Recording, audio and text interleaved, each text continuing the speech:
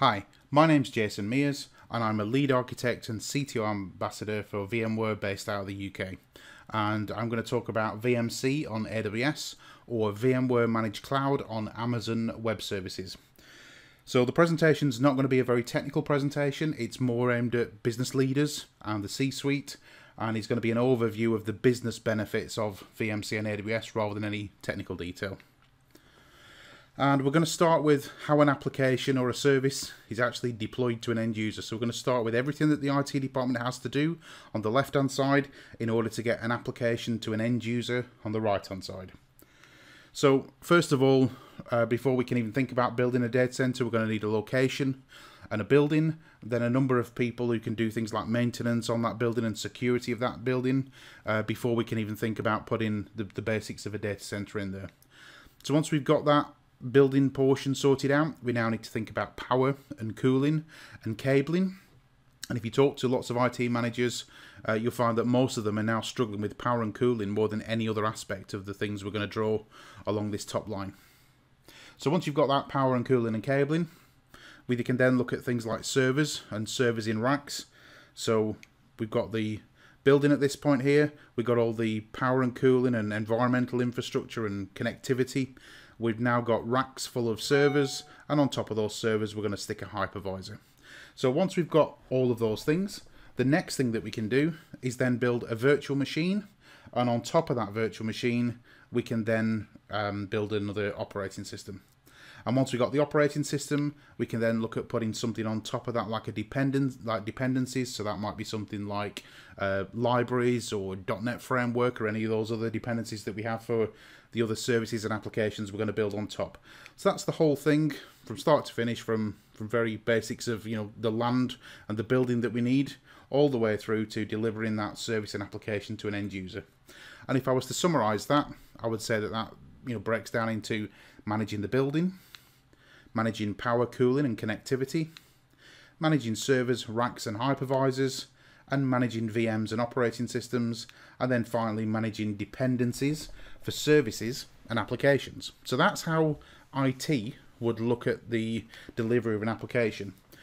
But if you stop to think about which part of that actually delivers business value, which of those things are valuable to the business, which of those things differentiate the business from its competitors, I would argue that it's probably only these last two here. It's the services and applications you deliver to your end users or you deliver to your customers that actually provides business value. So given all the things that we do, all this stuff from here to here, it seems wrong that the value is only actually represented here in the very last part of that all this other stuff is just a means to an end.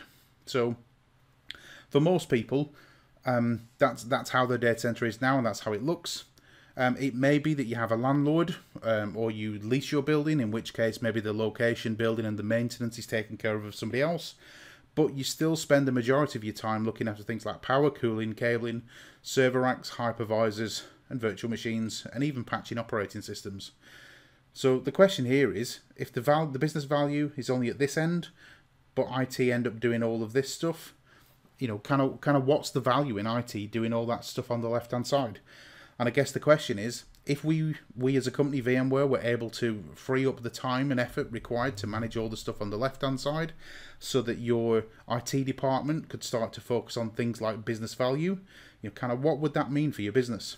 So the people that manage all this stuff here are probably the people that have the most intimate knowledge of your business logic, your business applications and business services, yet they spend most of the time doing housekeeping and maintenance, when really they could be working on things that deliver actual business value. So that might be delivering a new service to end users or customers, that might be delivering a new application or mobile application to a customer, but I guess what we're saying is a very small fraction of the IT department's time is actually spent on things that deliver business value.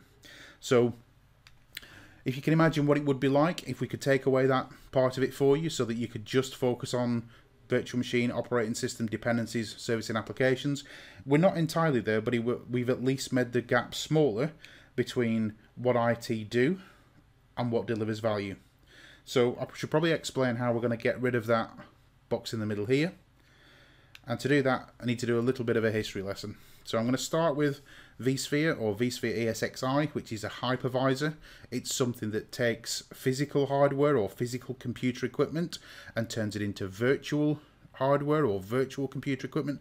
And what that simply means is that we can run virtual machines on top of physical servers, and because we can get more virtual machines on a physical server than we could do without our software, we have an efficiency there. So to put that in simple terms, one of my customers has 40 servers running ESXi.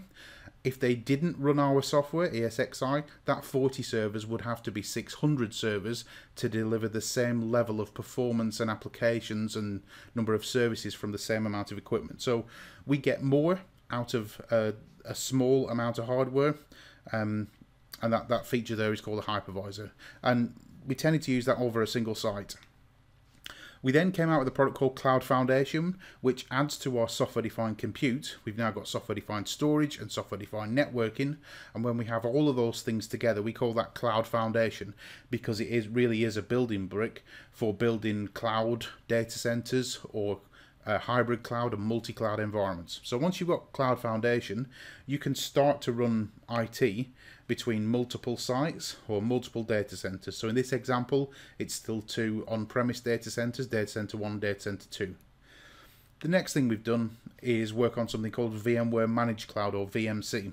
So in this example, we've got VMware Managed Cloud on AWS, or VMC on AWS, and now we can extend our applications and services not only between our own data centers, but also into the hybrid cloud or public cloud. So this is the technology we use to give you one seamless platform for delivering applications and services, regardless of whether it's in your building or a cloud provider or a public cloud provider. So just to make that a little bit more realistic, or to kind of put some context on that, if I treat this as being all the applications and services that I'd like to deliver to my end users or customers, and these on the left hand side are run out of data center 1 on Cloud Foundation, and the other 3 applications here are run on data center 2 on Cloud Foundation. If I was to add VMC and AWS as a third option, what I'm able to do is, because it's exactly the same software, Cloud Foundation, the same layer or the same platform that I build applications on, I can add new applications here. So I could build a new application on VMC and AWS, and it would work in exactly the same way as my on-premise applications, and it would even look like it's the same network or the same data center as everything else is in. But not only that, I can also take applications that existing applications I've got that are already running in one of my data centers, and I can move them over to VMC and AWS. So this is what we call hybrid cloud, because we've got the same software capability and the same set of applications running across on-premises data center as well as cloud-based data centers. And I can even take this a step further and say, the reason I may have gone to AWS might be to expand or to burst, but it might be because data center 2 needs replacing or decommissioning. But once I've moved my applications, it's a simple task just to decommission that data center, and I still have 2 data centers, but only one is on-premise and one is in the cloud. So I've satisfied this common platform for applications, I've satisfied this single agile platform for the IT department, but I've also enabled cloud or hybrid cloud from a business perspective. So that's an example of how you can move applications around or provide the same experience as on-premise but with a cloud provider or VMware Cloud on AWS. So if we go back to that original picture that we had where we said we've probably already got rid of the building, and VMC and AWS allows us to get rid of the power, cooling, cabling, server racks and hypervisor, we're now just left with this, which is the virtual machine, operating system, dependencies, services and applications, and the value being here. So most applications you have now are going to have to continue to stay on this model. We call it the virtual machine model or the virtual model. So all these things you have now are sat on virtual machines. The modern way of building applications is to use something called cloud native applications. So here we've got things like Docker and Kubernetes, and what that does is when we move to cloud native applications, we skip much of the headaches from virtual machines and operating systems. So now we package up the service and the application on its own with the bare minimum number of dependencies. So When I just have dependencies, services and applications, that's something like Docker and Kubernetes and a cloud native application. When it includes the virtual machine and the OS, that's a traditional, more of a virtual machine based application or service.